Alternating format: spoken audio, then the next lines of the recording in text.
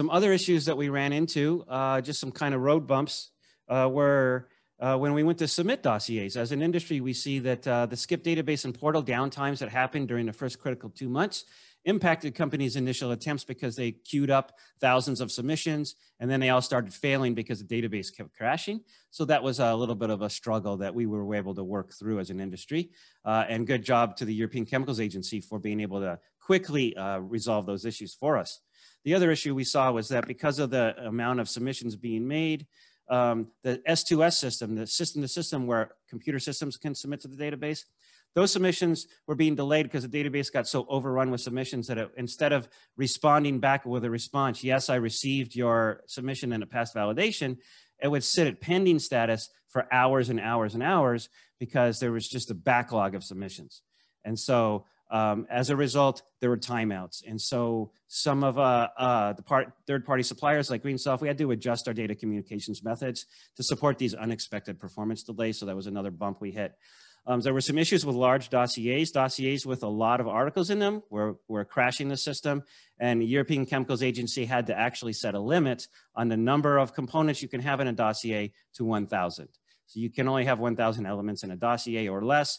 Otherwise, the database will not accept it. It would reject it because it can't handle the big ones. And so that was a painful lesson for European Chemicals Agency to learn because all those big dossiers were floating in the database for a while.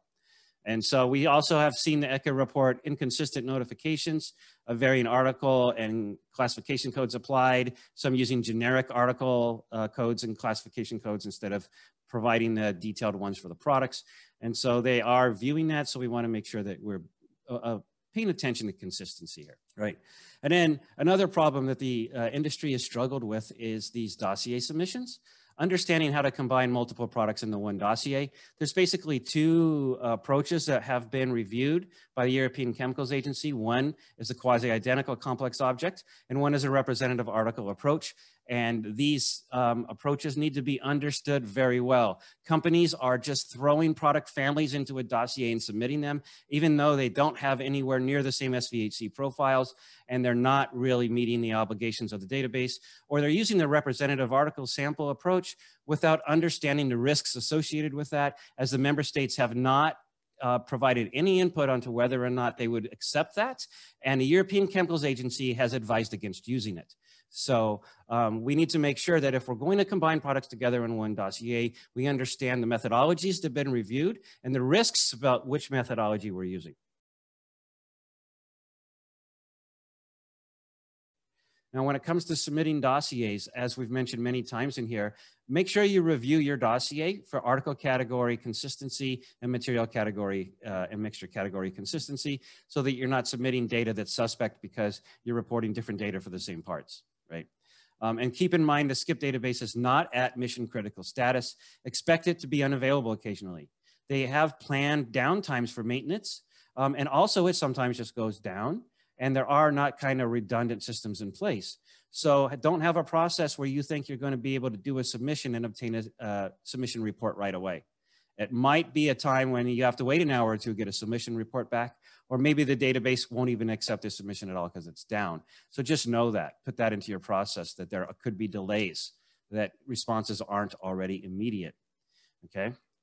Dossier submissions, what have we learned here? We've learned that we need to define a process for combining products into one SCIP submission, either quasi-identical or representative sample.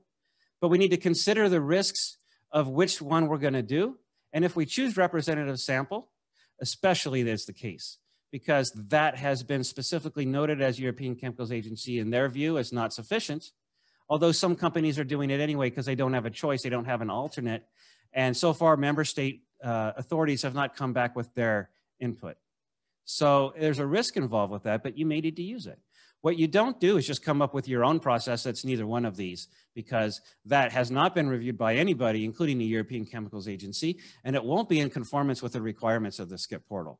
So, and I've seen people doing that. Well, you know, let's put the light pulse series into one, or let's put this series of products. That's a marketing series. Those products aren't even the same. Don't put them in the same dossier. How are you going to do that and list the articles correctly? How's an end-of-life processor going to use that information? Keep that in mind, right? So we need to do that. Submit the dossier as soon as the SVAC is known present, okay? and then update it when additional data is obtained. Don't neglect your reporting obligations simply because your suppliers are not responding quickly enough, that they're not giving you all the data you need. You have one supplier not supporting, so you're not going to load up the data on the other 7 suppliers you have? No, that's not right. The correct way to do this is load up the first article as soon as you know it's there, and if you find another article, then you add that and load it in again. We want your data. This is a living document that you keep updated. This isn't a one-time submission. Learn more by viewing the full-length video online at greensofttech.com/videos. Plus, learn about our environmental regulation solutions online at greensofttech.com.